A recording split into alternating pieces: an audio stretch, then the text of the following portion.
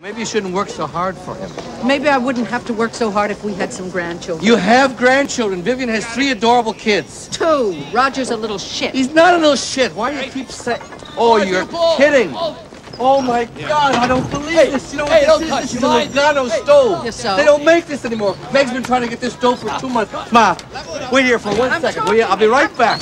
I gotta go. I just want to call her and tell her what's written on the side of the crate. I'll be right back. Go ahead, I'll be here with my head in the oven. There you go. What is this for? The bedroom? No more. Hey, lady, get out of there.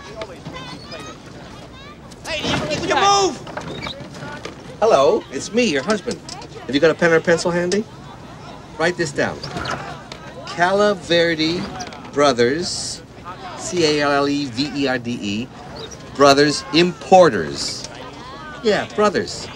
Because that's what it says on the side of the crate. Well, what have we been searching for the last 2 months? Yes, positive, Lugano. I'm sure of it because it's got the little blue and white...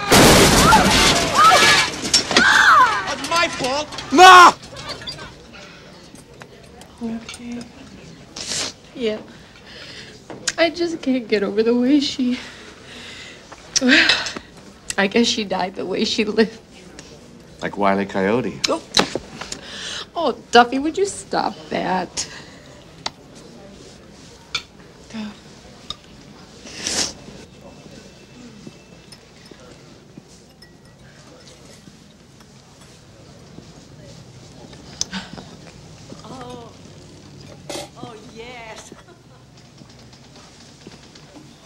That was a very nice talk you gave at the service.